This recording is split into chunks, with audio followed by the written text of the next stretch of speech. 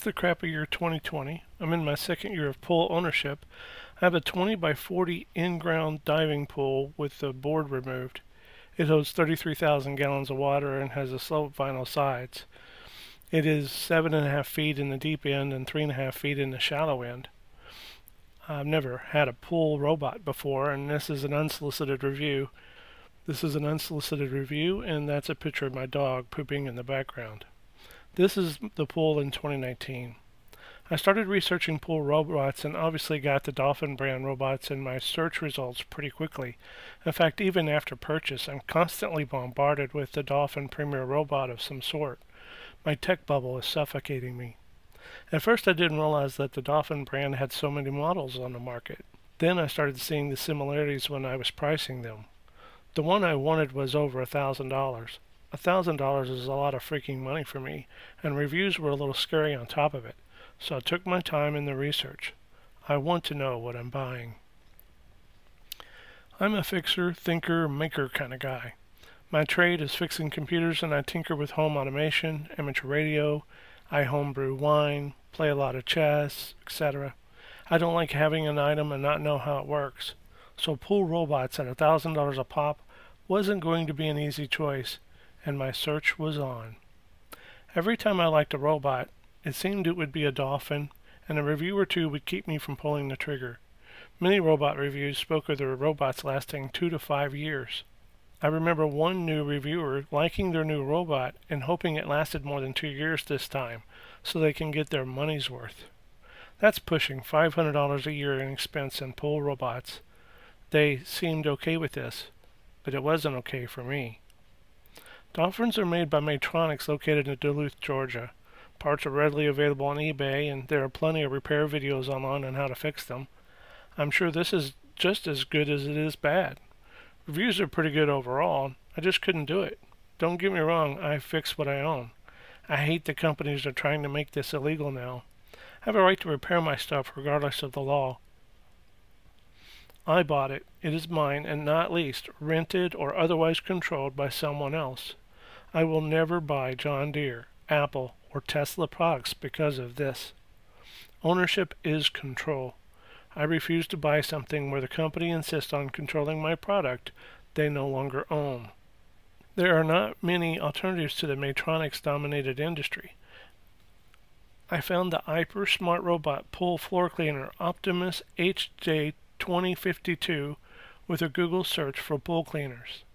It had pretty good reviews, and it had a foam roller instead of the brush seen on the Dolphins and, frankly, every other robot. Interesting.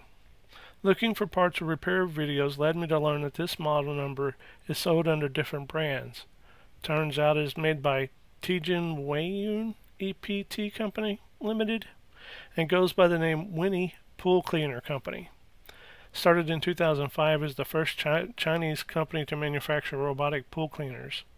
They have a host of pool cleaning and vacuum products on the market today. Winnie, hope I'm pronouncing that right, sells an Optimus Eco, and an Optimus Pro, which have different features than those they make and rebrand for others. I bought the Aiper Smart Robotic Pool Floor Cleaner Optimus HJ2052 from Amazon. This robot is currently placed number 63 on the Amazon bestsellers of pool robots. The other brands I know of are Cornotop and Paxis. I know I'm not saying these right. Umotop, Paxis, and Aiper. I am saying the Aiper right because I did ask them how to pronounce it, and they said like an I. Also, I bought my unit renewed by Amazon, so it was used and slightly cheaper. With these savings, I was able to buy another extended warranty sold by Amazon. The foam rollers need to take in water, but I didn't need to drown mine. I simply kept it upright and tilted it. It eventually sank to the bottom. I left it there a bit before turning it on. I bought this particular robot because I saw reviews of it picking up sand, pebbles, worms, needles, small twigs, and fairly large leaves. I was sold on the worms and the leaves. I got 2 trees that feed my pool all year long. I'll start with the cons. It has 2. 1, it will not climb steps. It does clean the lower ledge about 3.5 feet under and around the pool, but it will not climb the steps. This really isn't a con for me. I'll do the steps if it will do the rest of the 20 by 40 part of the pool. Second con is that it gets stuck at just the right angle of slope. Honestly, it needs a side jet as an anti-movement feature. It needs to have an inertia sensor to know if it isn't moving, or have a side pulse jet to move it sideways a bit, or redesign the belt to be open on the bottom like tank tracks.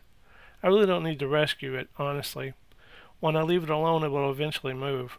But I've only done so out of sympathy, really, and then just, if ever, so slightly tug on the cord. I know I'm not supposed to tug on the cord, but it really is just a very gentle tug. When you get the unit, there's some foam pads that are included that you can install, and I didn't do this at first. And it did help with the angle thing, so it does climb better, and it does have more suction. But that's all the cons I got. I now remove my ladder when I'm cleaning the pool. It didn't get stuck on it, but I was always finding the robot under the ladder, and I felt it kept it from roaming elsewhere. I contacted Aiper by sending a message on Facebook. They responded at midnight, and we chatted for a moment. I asked how to pronounce Aiper, and it's with the I. I asked about the optional foam pads, and they stated it would help climb, and thus confirming what it states in the manual. They were very courteous and helpful. They eventually texted me back and asked me if the robot was doing fine. We're close friends on Facebook now, apparently. But a very, very friendly company so far, and they've asked me for my suggestions on a new unit. I don't know if I could be at all. They're the engineers. Anyway, it was nice of them to ask. I use this every week now for about 2 months, and my pool is so easy now. If you don't have a robot in your life, you're missing out. I recommend this Aiper pool cleaner.